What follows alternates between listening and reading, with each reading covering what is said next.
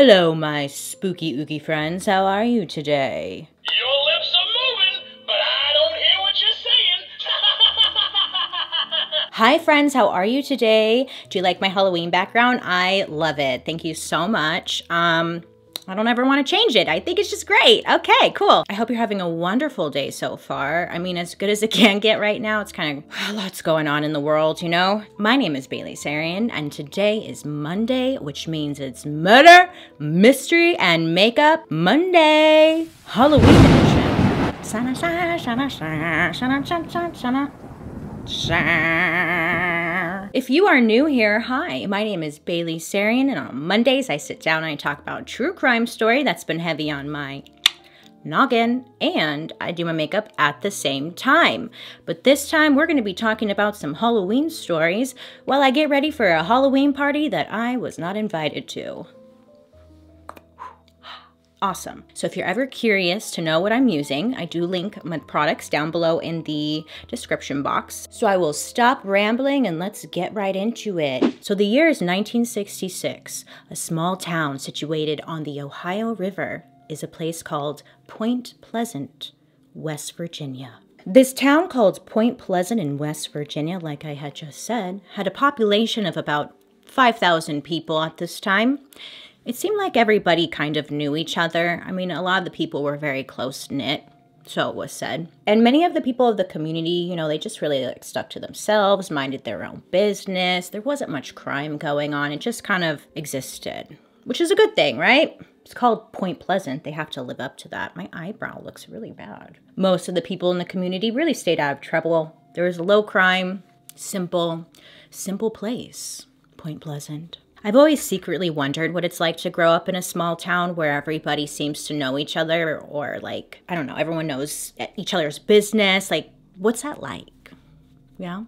Spill the deets. I think in my mind it would be fun, but at the same time, if you're trying to be different, it's probably not fun, but whatever. I need to grab my tweezers and get these stray hairs that are just driving me absolutely nuts. BRB. Okay, we're back.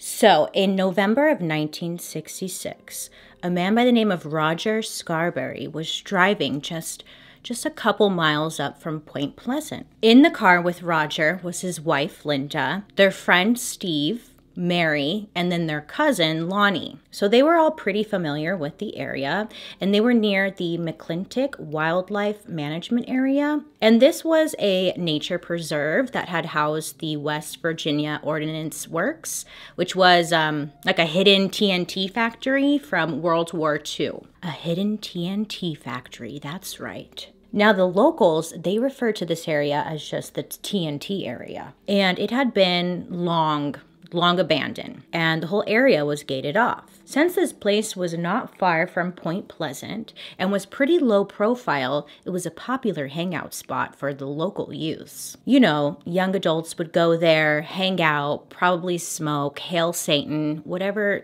you do as young adults. But people would just go out there and hang out. Roger and his passengers, they were going to the area just to hang out. They're bored, pretty much. So Roger pulls over the car in front of the factory gate. Right away, he said that something just felt off. It felt weird. Now, Roger couldn't go into great detail about what felt weird, but if you've ever had that feeling, I'm sure you can understand. Something just feels off, and you can't really explain it. But Roger's there with his friends, so it's whatevs, you know? So the gang gets out of the car, and they're just like hanging out, walking up towards the gate. And once they get up to the gated area, that's when they notice, or they saw, like some red lights turn on. Now this is weird, because it's abandoned. So like, what are these lights, right? And they're all wondering what this is. So they're just like looking at it, right? And then they notice that the lights are moving. Yeah, that's right. So they're not staying still. They're just like moving around. So they're just watching these red lights and kind of standing still, not saying much. And then they notice that the lights are actually moving towards them, and they're getting bigger and more clear. And that's when they realize that these were not red lights at all. Nay. These red lights seem to be a pair of glowing red eyes. But the worst of all, there was a large, dark figure becoming more clear to them, Well, actually it wasn't, because all they could tell was that it was a large dark figure and then these red glowing eyes. I need more concealer for this. Whatever this thing was, it stood nearly 7 feet tall and seemed to have large wings folded behind its back. Satan, is that you? So, without hesitation, the gang skedaddled right out of there. They hopped right into their car and Roger just floored it. Now, according to, well, everybody in the car, this creature, this thing, whatever it was, it immediately took flight and followed their car down the road. I mean, Roger would later say that he was flooring it. I mean, he pushed the car up to 100 miles per hour, but whatever it was keeping up with them, just flying. Roger said that whenever he looked into the rear view mirror, all he could see was a shadow of a thing and, of course, the glowing red eyes. I'm just going to pack it on today because it's Halloween and, like, why not? Okay, glowing red eyes. So, Roger said that he drove straight to the Mason County Courthouse to report what they all had witnessed. Now, the thing that was following them, I mean, it followed them all the way to the courthouse. But as soon as they parked, it just kept flying and then it flew off. So whatever that thing was, it just flew off into the night. Because it's like you want to tell the police or whoever and be like, look, it's right there. It's on the roof. But it flew off. You get it. I'm sure you do. Okay. Now, this was the first but not last sighting of the creature that would become known as the Mothman. All 5 of them go running into the courthouse, just yelling all sorts of crazy, you know. We saw something, it was flying, red eyes, it was glowing. Just like, okay, yeah, okay. So naturally you're thinking, well, nobody's going to believe them. Who would believe any of that nonsense, you know? Well, actually, there was a deputy who was working. His name was Deputy Millard Halstead, and he just had this deep feeling that they were actually telling the truth. Very unusual. Now that's a mystery. So in an interview, he would say that he had known these kids. He kept calling them kids and stuff, and I was like, but isn't one of them married? So are they still kids? Doesn't matter. But he said that he had known these kids all their lives, and that they'd never been in any trouble, and that they were just so terrified, and he had never seen them like that, that it just kind of gave him this feeling of like, maybe they're not lying. Why would they lie? Now, they would question each of the individuals by themselves in the room, and they all gave the exact same story. And this look of terror in their eyes told the deputy that something definitely had happened to them. Roger, he ends up taking the deputy out to the spot where they first spotted this creature, and they looked for any clues or evidence that this thing was actually alive or existed, or he wasn't lying, you know? Yeah. Unfortunately for Roger, though, they really didn't have any luck finding any evidence. Smaller towns, people are talking. It wasn't long until, word got out that there was this creature, this thing with red eyes. Everyone had heard what happened and where. People in the community were feeling all sorts of emotions. Some were upset, some were unconvinced, others scared. Just like a mix. A group of people decided, hey, let's all go down to the TNT area and look for this thing. Maybe it lives there. Maybe, again, there's some kind of evidence or sign that it was there to see if it's true. But once again, they wouldn't find anything. But at a nearby home, someone who wasn't looking for the demonic creature would come across him. That very same night, a young woman named Marcella Bennett was visiting her friends who lived very close to the TNT area. So Marcella was actually getting ready to leave her friend's home. When she walks out, she walks towards her parked car just outside the house with her baby in her arms. She's kind of like fidgeting, trying to find her car keys, trying to unlock the door. And then Marcella looks over and she sees a very large, gray-looking human-like creature with giant wings and red glowing eyes. What is this thing? Marcella says that she just sees it rising up from the ground, just steps in front of her. Marcella said that she was so scared that she dropped her infant daughter on the ground and then fell on top of her. For minutes, Marcella said that she was just paralyzed with fear and she couldn't move. But she could see this creature just looking at her with these red eyes. Oh my God, red eyes. I didn't mean to do that. It's so funny. Okay. Marcella said that the only thing that she could really make out were these red glowing eyes just looking at her. Marcella would tell others, later on, that she was aware of what was happening to her, but quite literally, she was unable to move her body. Marcella said that time felt as if it was moving in slow motion, and she didn't know how long she was on the ground for, unable to move, but eventually she was able to gain control of her body. She jumped up, she grabs her daughter, and then she runs the F inside the house of her friends. She runs there. I don't know what any of us would do in that situation. I'd probably pee my pants, then throw my baby at the creature and run, scary. It's probably why I shouldn't have children. Anyways, so Marcella runs back into her friend's house with her baby. Don't worry, the baby's good. Marcella runs inside and she tells her friends, what just happened. And they're all peeking outside the window to figure out, what it is, what she saw. So they rush to call the police because Marcella seems to be very, very distraught, very upset. So whatever it was, it must have been bad. Now, while on the phone with police, that's when they hear a loud thump on their front porch. So everybody inside the house just kind of looks over what was that, right? And they're looking over and they see just outside their front window, a dark figure is looking inside. Red, glowing eyes staring right at them. Everyone in the house tries to barricade themselves in the home and wait until the police arrive. But by that time, whatever it was gone. Everybody's talking about this creature, and that's when it was given the name Mothman because of its wings. It flies, red eyes. I would have named it like a bug or something. Well, I guess moth is a bug, Bailey. It's an insect. Okay, so Mothman. Oh my God, I love this eye. It's so fire. Over the next following months, this Mothman creature seemed to terrorize the town. Nearly 100 people came forward with eyewitness reports between November 1966 and December 1967.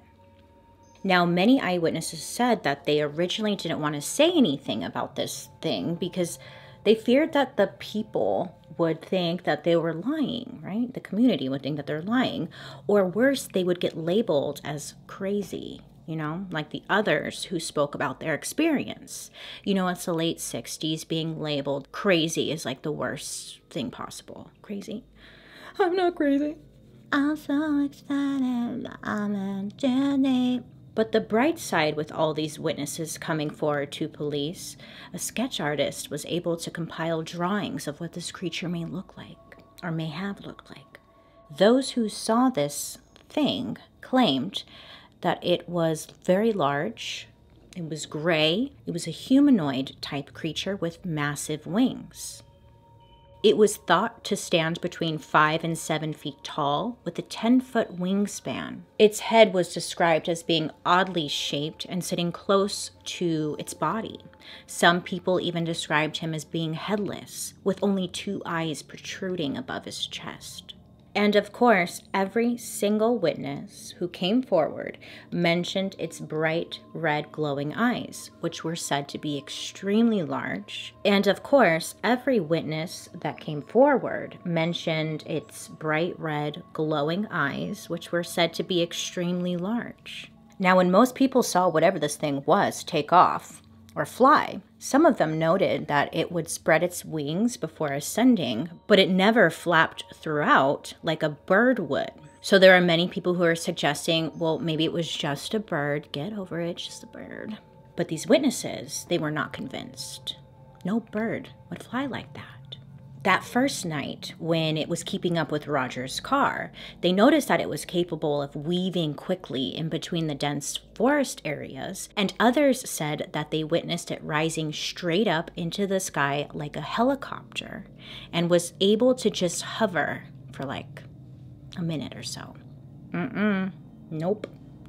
I would be like, not today, Satan. I'm really busy. something of my nightmares, or like Jeepers Creepers, right? Oh my God, is Jeepers Creepers about Mothman? Oh man, that movie ruined me as a teen. Back to the story. So skeptics, they suggested that this whole Mothman garbage could easily be explained. It was simply a sandhill crane, which is a large bird with red coloring around its eyes. Many people are just not believing this story, right? Many are thinking it's simply a sandhill crane. Calm your tits, it's just a bird. But some of the people who had actually witnessed this Mothman, some of them were hunters and or fishermen, and they pushed back because they felt confident in saying that this was not a bird. They would not mistake a bird for a 7-foot-tall winged bug person thing with glowing red eyes. I hunt. I would know, is what they're saying. There's just no way I've seen birds before. On November 2nd, 1966, just 10 days before the first Mothman sighting, a man by the name of Woodrow was driving home to Mineral Wells, West Virginia, when he was cut off by what he thought was a car. Now, it kind of caught him by surprise because he didn't see any headlights in his rear view mirror or anything, you know, and he also didn't see any cars approaching, but whoever cut him off went around him and started going slower than him, which, side note, don't do that. Don't cut people off and then go like the speed limit. If you're going to cut me off, floor it, okay? I can't stand that shit. Anyways, so Woodrow was like, dude, what the hell? It's forcing him to brake. And then eventually it forces him to pull over on the side of the road because this douchebag is messing with him. He then steps out of his car and he's like looking. And when he's looking at this car, he realizes that whatever this was, it wasn't a car at all. Woodrow said that it looked like a large unit, or it looked like a kerosene lamp chimney, aka a UFO. I know some of you are rolling your eyes right now. Just shh, shh. Go on this journey with me, okay? Go on this journey. So Woodrow said that a large figure then came out of the craft and it walked towards him. Woodrow said that whatever it was, it looked like it was human, and he believed that whatever it was trying to talk to him. Like, it wasn't verbally saying anything, but Woodrow felt like it was speaking telepathically through his mind. Woodrow felt that, you know, maybe he's just dreaming, right? Pinches himself. He's not dreaming, and he's certain of that. I'm going to call it an alien. This alien went back into its craft and took off. It was gone within seconds, just whoosh. Now, of course, when Woodrow went home, nobody really believed him. And when he tried to explain it to others about his night, Woodrow knew that he sounded crazy, but I mean, he spoke his truth. And unfortunately, he was considered crazy. Now, I'm only bringing up Woodrow's story because it would be more and more common in future Mothman sightings to have UFO reports coming in around the same time as the sightings of the Mothman. So, many would later believe that perhaps the two went hand in hand and that maybe this creature was actually an alien or they were connected in some way. So one of the main routes into Point Pleasant was over a steel bridge, which joined the state of Ohio and West Virginia. Many would take that bridge to and from work, but overall it was just a well-traveled route, is what I'm getting at. You get it. Gorge, I'm loving this. Gorgeous. Beautiful. I'm going to put on my teeth really quick. I cannot get these teeth to stick. I don't know what to do. Okay, this is a side note, but I spent like a solid hour trying to get those teeth to stick, and they're not going to stick. It's not going to happen, and I have to let it go. I'm supposed to be a vampire with no teeth. It's kind of romantic. Okay, so back to the bridge. December 15th, 1967, the steel bridge collapsed, tragically killing 46 people. But get this, that very same evening, there were numerous phone calls made to the local police saying that there was a large figure with red eyes, red glowing eyes, that was seen hanging around the bridge. Now this was concerning because could Mothman be responsible for the bridge collapsing? So a lot of, again, rumors are going around and many are talking. Many are thinking that maybe the Mothman was responsible for this. And more people are getting scared because, you know, is this Mothman guy here to harm us? This whole bridge crashed. I mean, it's an awful, sad tragedy. But also, some people in the community were believing that maybe, just maybe, the Mothman was actually there to warn people of certain tragedies to come. And maybe the Mothman wasn't the bad guy. Maybe they had it all wrong. He was like an angel trying to warn them. If that were true, though, Mothman did a real bad job warning people of this bridge collapsing, am I right? As the years pass, reports of this Mothman creature have been made around the world. All of those who had witnessed him reported the same thing over and over and over again. Red glowing eyes, large dark figure, huge wings. Some paranormal authors and cryptozoologists believe that the Mothman may have been an alien. Some suggesting that maybe it was just as simple as, I don't know, an unknown species. In the 1975 book, The Mothman Prophecies, author John Keel claimed that the Point Pleasant residents who witnessed Mothman also experienced visions happening. Visions into the future. And they said that they were like having random dreams, random thoughts, but of things happening. Hear me out, okay? Some of the witnesses said that they saw the Silver Bridge collapsing before it actually happened. Other witnesses said that they saw unidentified flying objects around the same time that they witnessed the Mothman. And others said that they had visits from men dressed in all black, threatening them that if they spoke of their experiences to anyone or kept digging around for answers, something very terrible may happen to them or maybe even their families, which kept a lot of witnesses quiet for years and years for a good reason, out of fear. To this day, occasionally you will hear stories of people who have witnessed Mothman, many believing they, if there is more than one, are out there among us, watching us, waiting, observing.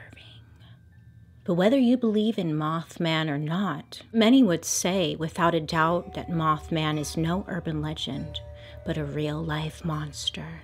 But don't worry, gang. The town Point Pleasant has an annual Mothman festival. I mean, with like COVID and stuff, it's obviously not going on right now.